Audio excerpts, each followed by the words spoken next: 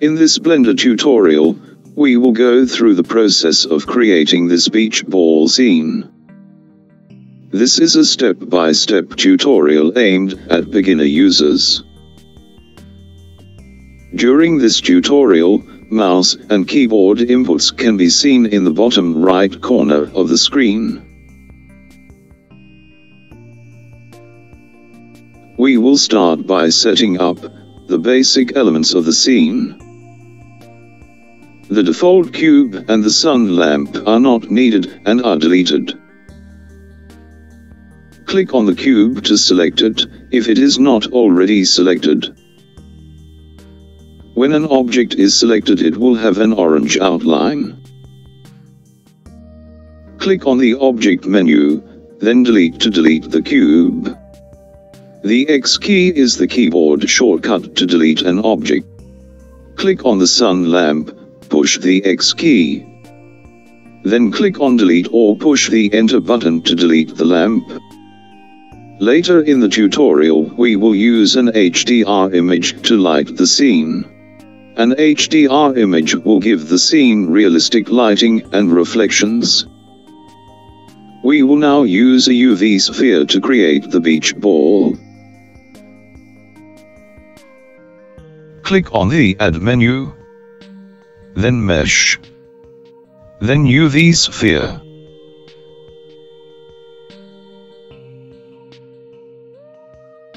When adding a new object, options for the object appear in the left corner. These options are only available prior to taking any other action. Click on the triangle arrow to expand the options panel. Increase the segments to 36. Later we will divide the segments into 6 sections for the colors around the ball. By default, objects will have a rough shading. We will now change the shading of the object to smooth. Click on the object menu, then Shade Smooth.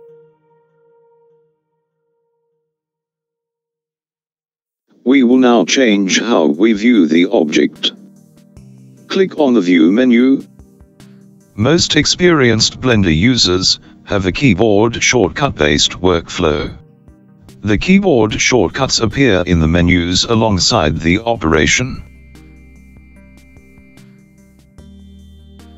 Click on Viewport, then Front.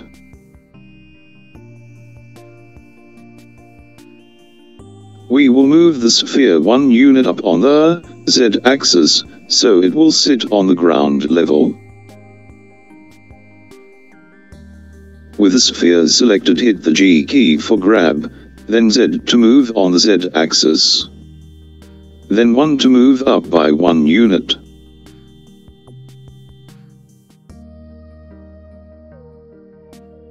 The Move Object Options panel can be collapsed or ignored.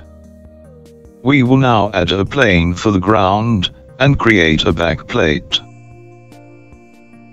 Click on the Add menu, Mesh, Plane. Before we rescale the plane for a better fit, we will move the camera to be roughly in place for the final render. We will change the view to look through the camera.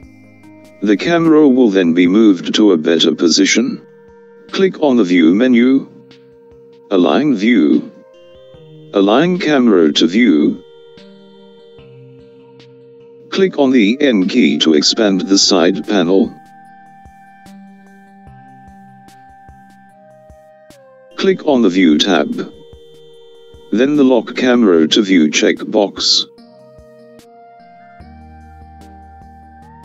We can now view the scene through the camera, and move it to a better view of the scene.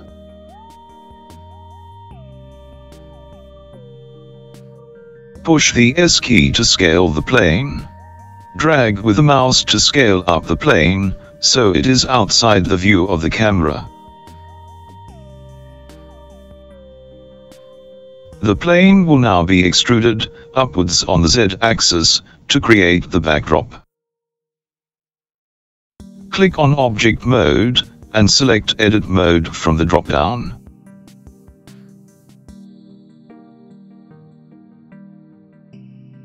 Click on the Edge Select button. Click on the back edge to select it. We do not need to view the scene through the camera for the next steps. Deselect Lock Camera to view. Then press N to close the side panel. Pan with the middle mouse button to get a better view of the back edge. Push the E button to extrude. Drag up with the mouse to extrude the back edge upwards.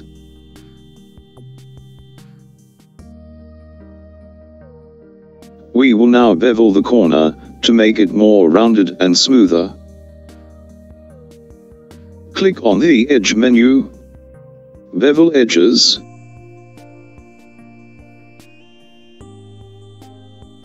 Drag the edge with the mouse to set the angle of the edge. Scroll with the middle mouse button to increase the number of faces and make the corner more rounded. Left click to complete the bevel. Press 0 on the number pad to check the scene through the camera. We will now apply smooth shading to the backdrop. Press the Tab key to enter Object Mode.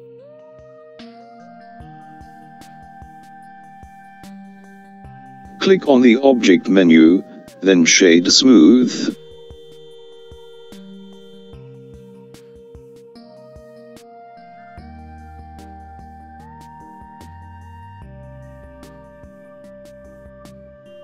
We will now look at the materials and shading for the scene. We will start by adding an HDR image as an environment texture. HDR images or high dynamic range images can be used as environment textures to give scenes more realistic lighting and reflections. I will be using this beach image for my scene. This image and other HDR images and textures are available from HDR Haven. The HDR images on HDR Haven come in different resolutions. Higher resolutions are better quality but have higher file sizes. As I will use the image for lighting and reflections only, the image will not be seen. I will use a 1K version. Download an HDR image and save it to an appropriate location on your PC. To add the HDR image, click on the World Properties tab. Click on the Color option and then select Environment Texture.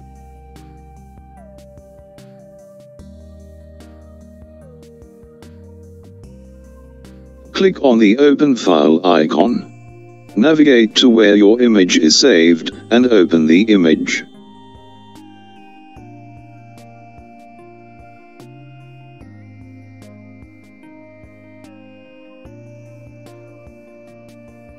Click on the Rendered Preview button to see the scene with the HDR image.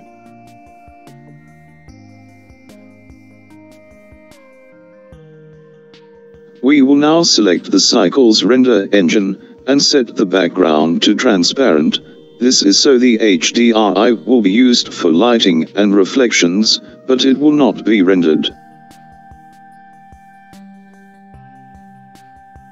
Click on the Render Properties tab. Then select Cycles from the Render Engine drop-down list. Open the Film submenu. Then select the Transparent checkbox.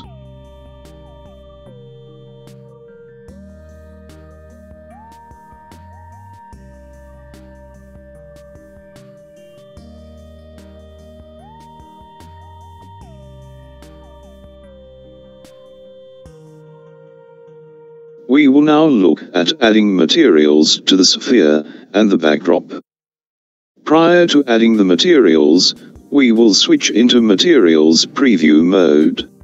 This mode allows the viewport to update more smoothly, while giving us a good view of the materials. Click on the Materials Preview Mode button. To add a material to the sphere, make sure the sphere is selected. Initially we will create one material for the sphere. Then divide the sphere into sections, and create additional materials. Click on the Materials tab, then the New Material button. Click on Base Color, then select a color.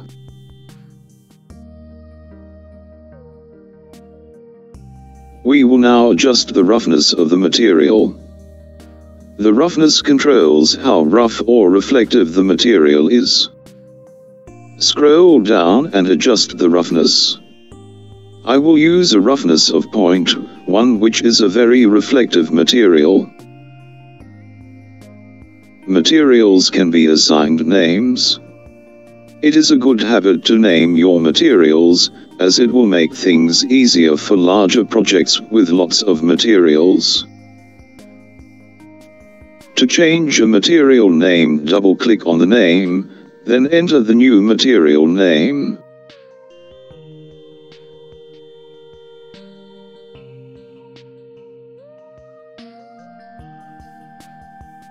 We will now add a reflective material to the background. Click on the background object to select it. Click on the New Material button, then Base Color. Select a color, I will use black.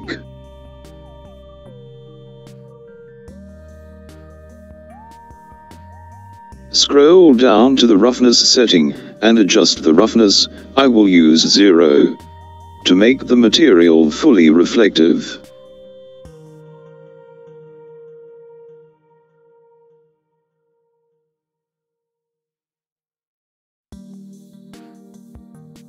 I will also add a name to the material.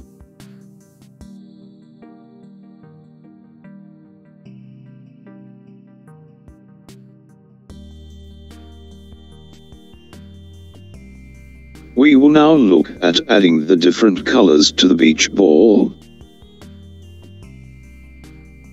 Click on the sphere to select it. Zoom in by using the mouse wheel, or pressing period on the number pad. Press Tab to enter edit mode. Click on the Face Select button. The faces of the cube will be divided into groups of 6 columns for each color. Hold the Alt key and click on a horizontal edge to select a column of faces. The column does not include the faces at the poles. Clicking on a vertical edge will select a ring of faces around the sphere.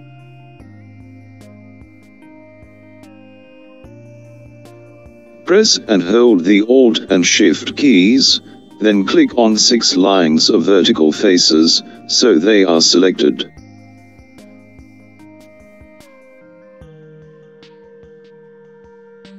We will create new materials for the sphere by copying the original material, then selecting a different color.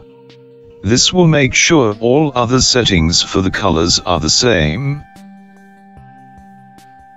Click on the Add New Material slot button. Then the New Material button. Click on the original blue material. Then the Materials Special menu. Click Copy Material. Click on the new material, then select Paste Material from the Materials Specials menu.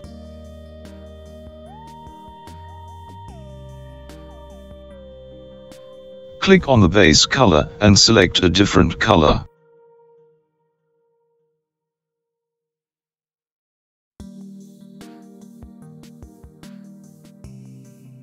Click on the Assign button to assign the color to the selected faces. Double-click on the new material and add a name.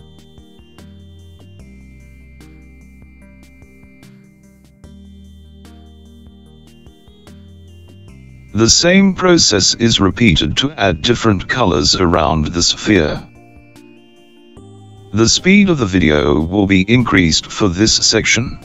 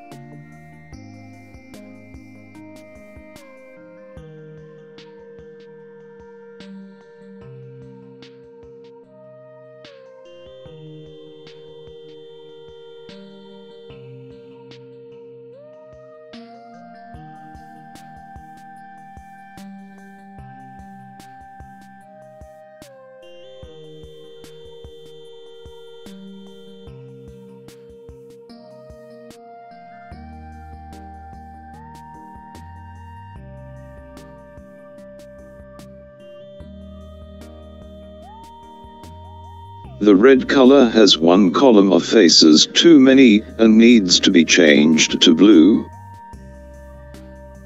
This is easily corrected by reselecting the first column of red faces.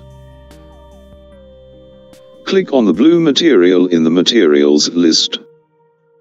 Click on the Assign button.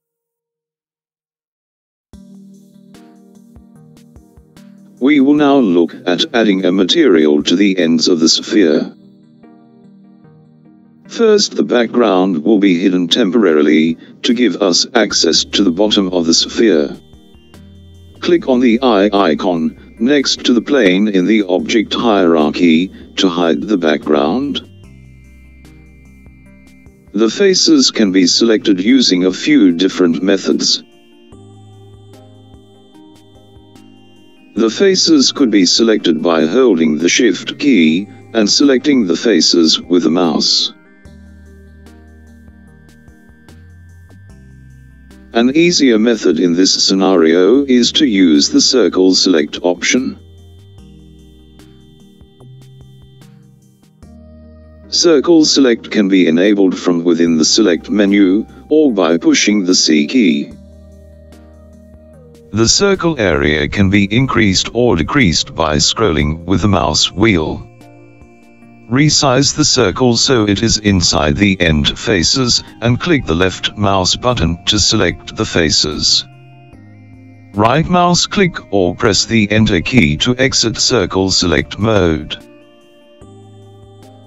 Pan the view with the middle mouse button to view the bottom of the sphere.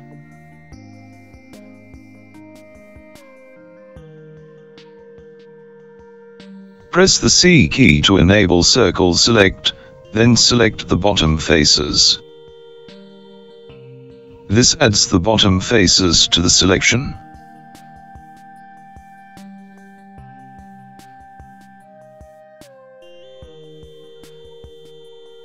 Click on the Add New Material slot button.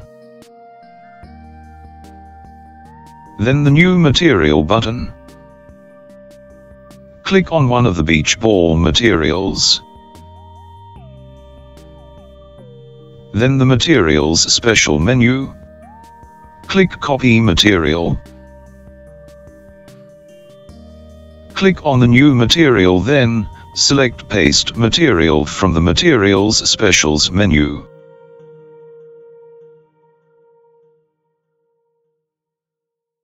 Click on the base color and select a different color.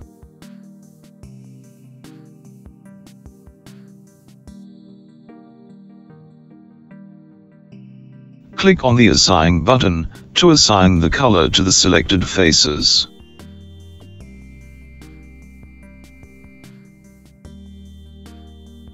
Double-click on the new material and add a name.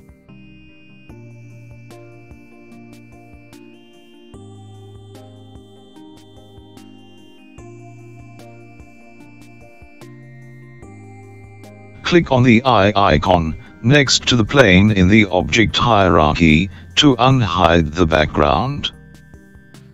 Press the Tab key to enter object mode.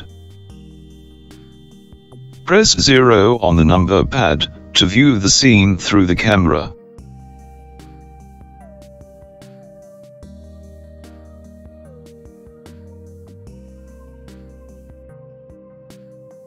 We will start by adding names to the objects. It's a good habit to add names to your objects, as it will help find objects in the hierarchy in larger projects. Double-click on the plane in the object hierarchy and add a name.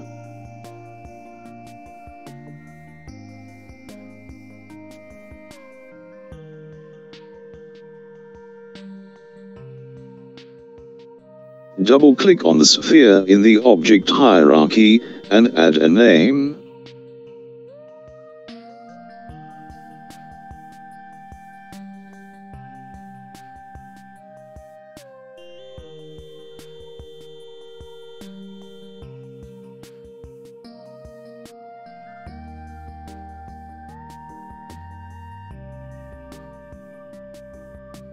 We will now create 2 new beach balls by duplicating the first and add rotations to each. Make sure the beach ball is selected, then hold the Shift key and press D to duplicate the ball. Press the G key for grab, then X to constrain to the X-axis, then move the ball to the left.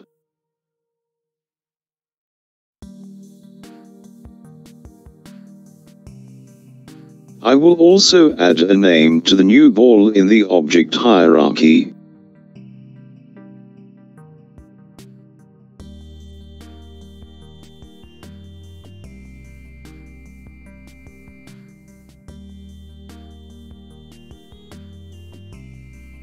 With one of the beach balls selected, hold the Shift and press D to duplicate.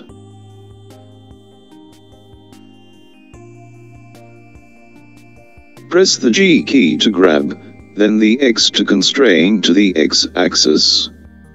Move the new ball to the right.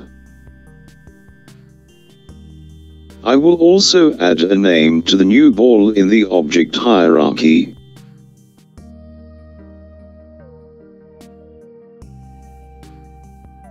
We will now move the beach balls to slightly different positions and rotations. Click on the beach ball to select it. Press the G key to grab, then the Y key to constrain to the Y-axis. Move the ball backwards to a new position. To rotate the ball, press the R key, drag the ball to freely rotate the ball. Press the X, Y or Z key to rotate in a specific axis. The same process can be used to move and rotate all the beach balls. The speed of the video will be increased for this section.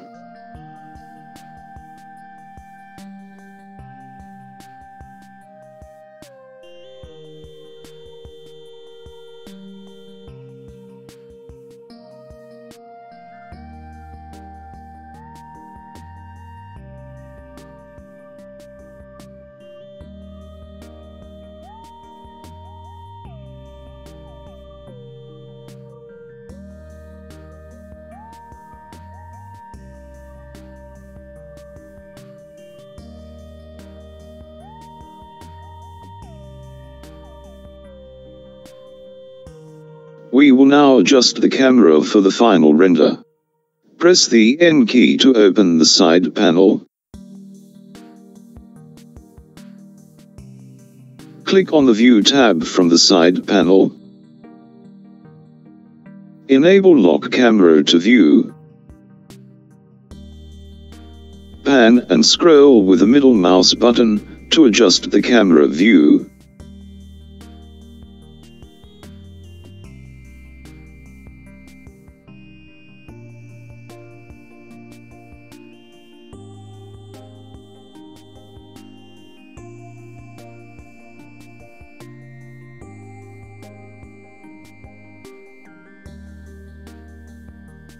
When complete, uncheck lock camera to view. Press the N key to close the side panel.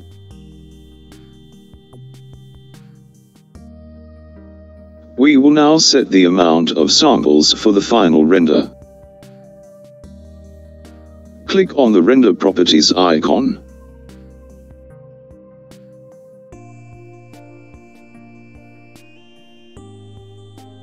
Make sure the Cycles render engine is selected.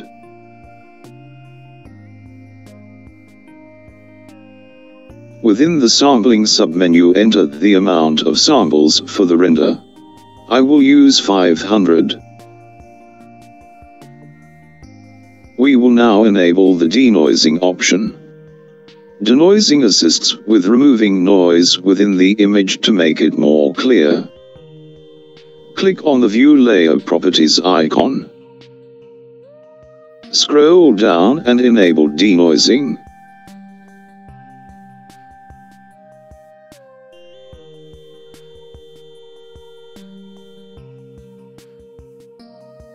We will now save the project prior to rendering the image. It's a good idea to save your project prior to rendering, so it is not lost if something goes wrong during rendering. Click on the File menu, then Save As. Navigate to an appropriate place on your PC, and save your project.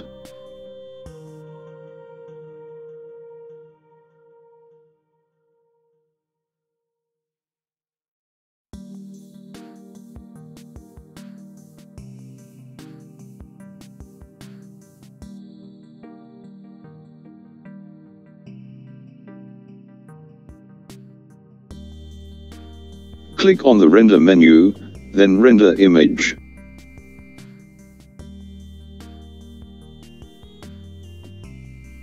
Depending on the speed of your PC, this may take a long time to complete. I will now pause the video.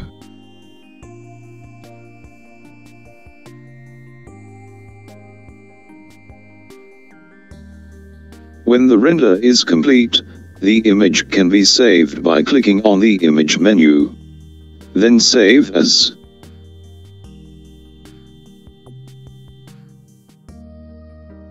If this tutorial was useful, click like and subscribe to this channel for more Blender and CG related tutorials.